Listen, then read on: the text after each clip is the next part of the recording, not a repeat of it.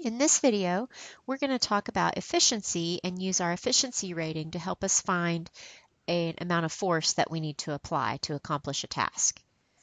Notice at the top of the screen, suppose the efficiency of a 1.65 meter long crowbar is 60%. What force will be needed to remove a tree stump that resists with a force of 15,500 newtons if the fulcrum of the crowbar is 8 centimeters from the tree stump? So again, I want to try to draw a picture to help me understand what's happening here. So we have a crowbar and we have a tree stump providing some resistance at 15,500 newtons. And then we have the fulcrum that is 8 centimeters from the tree stump. But if you'll remember, our work is calculated in joules, which is a Newton meter. And so we need to have newtons and meters. So I'm going to convert 8 centimeters to meters, and I get the distance from the tree stump to the fulcrum as 0.08 meters. Next, I want to provide a force at the other end of the crowbar, and I'm not exactly sure what force needs to be applied, so I'm going to put an X there.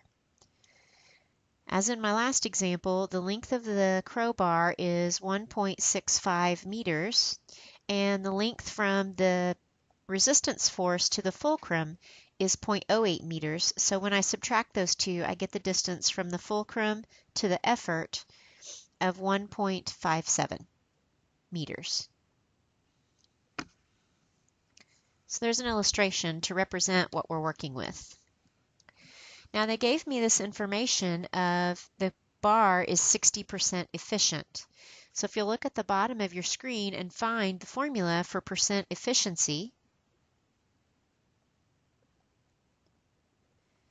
you will see that it's equal to the actual mechanical advantage divided by the ideal mechanical advantage, then times 100. So since they mentioned efficiency, I'm going to start with the efficiency equation. I'm going to substitute in information that I do know. So right now I know that my percent efficiency is 60.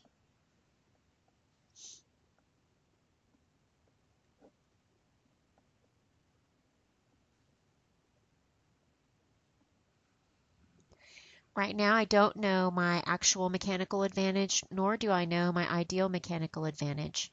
But I do notice at the bottom of the screen that I do have formulas for those. So I'm going to start with actual mechanical advantage over here to the side, which is equal to my force out, or my resistance force, divided by my force in, or my effort force. The force of resistance is 15,500 newtons. And my force that I'm going to apply, or my effort force, is not known right now, so I'm going to put an X in there. Now because this has a variable in it, I'm not going to plug it into my efficiency equation just yet. So I'm going to move on and try to find ideal mechanical advantage, which is found by the distance of the effort, or the distance in, divided by the distance of the resistance, or the distance out. The distance from the fulcrum to my effort force is 1.57. The distance from my fulcrum to my resistance force, or to the tree stump, is 0.08 meters.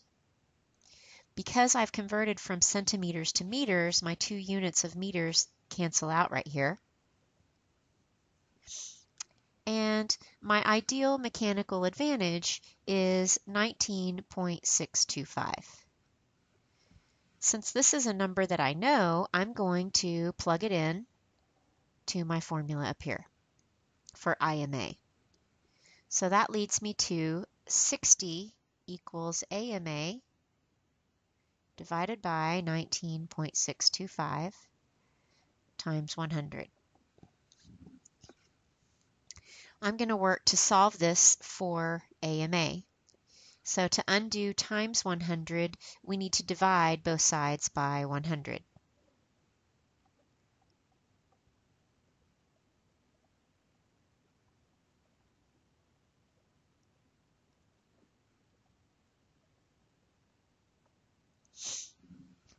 Now to get AMA by itself, I need to undo dividing by 19.625. So I'm going to multiply both sides by 19.625.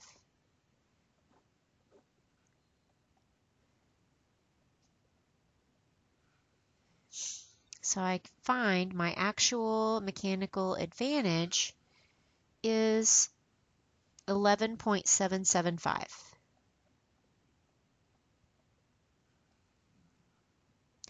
Now I'm ready to take my information over here where I found the formula for actual mechanical advantage for our problem to be 15,500 newtons divided by x, and I'm going to plug that in over here for AMA.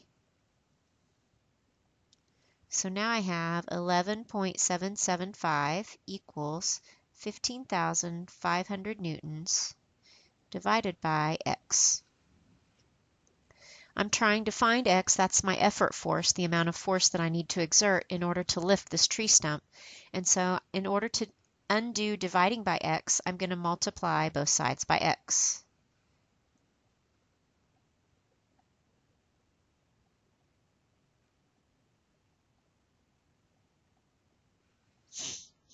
And then to undo multiplying 11.775 times x, to undo the multiplication, I'm going to need to divide both sides by 11.775.